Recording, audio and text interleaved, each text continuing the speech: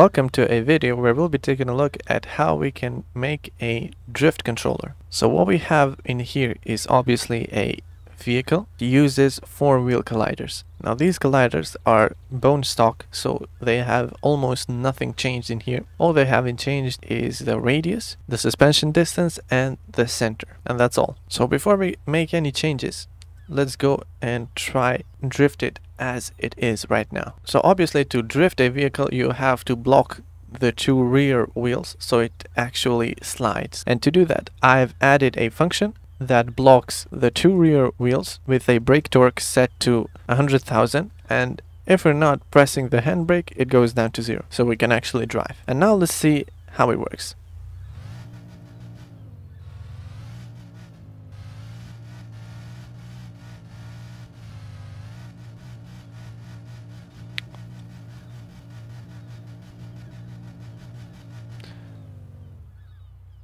It doesn't work at all. Now one of the main reasons that doesn't work has to do with these wheel colliders. Now the way these wheel colliders are set by default is that we have forward friction and sideways friction. Now by nature the wheels have more friction where we go forward and they have very less friction where we go sideways. So to simulate that we have these asymptote values and extremum values. Now to simulate that the car goes sideways we have to change these.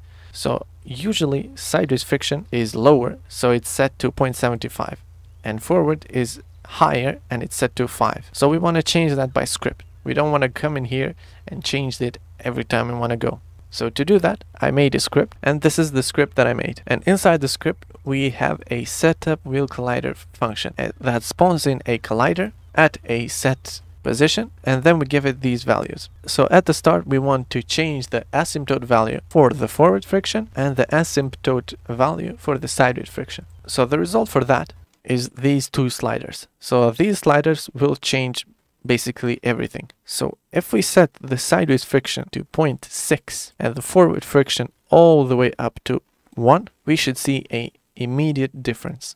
Okay, now we have more forward friction and less sideways friction. So let's see if it actually makes any difference.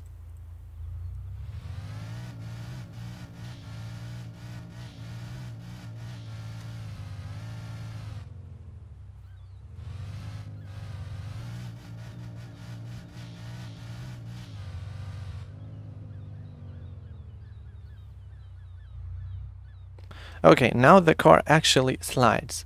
The only problem is the rear wheels don't slide the way they're intended to slide when we execute a drift. So I've tried messing around and making the wheel colliders work when we block the rear wheels so it slides, and I couldn't make it work. So the workaround for that is that I made a drift car function. All this drift car does is that it sets the stiffness of the rear wheels to 0.5. And we have a smooth down function to go from 1 to 0.5 in a smooth way. And now let's make that drift car actually execute every frame. Okay, if you pay attention to the wheel slip in here and the actual wheel grip, we'll see that we have 1 in all the 4 wheels. If we press the space bar or any drift button you have, you should see that the rear wheels should have a 0.5 slip. Okay, so I'm gonna press it now and you're gonna see that it actually goes to 0.5. Now let's drive the vehicle and see if it actually works.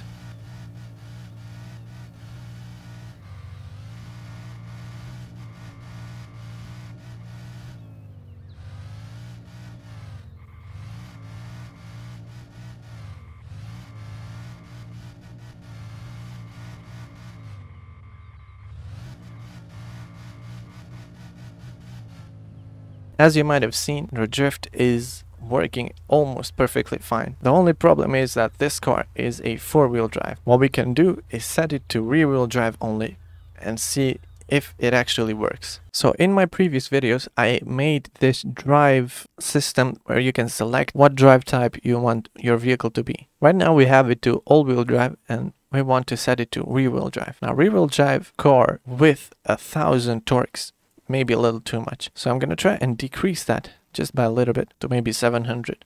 And now let's see if it actually makes any difference. Okay, here we go. Now we're only at rear-wheel drive and we're gonna see if we can actually drift this vehicle.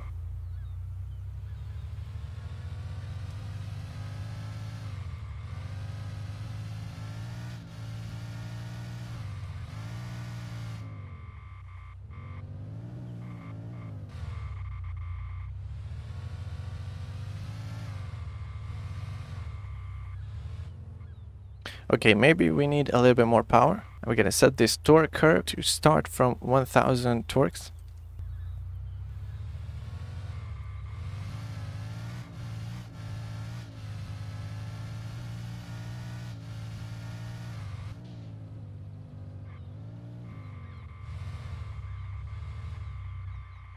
Okay, now the drift seems to work fine. And I just want to try one last thing. I want to try this stiffness to go down to 0.3F.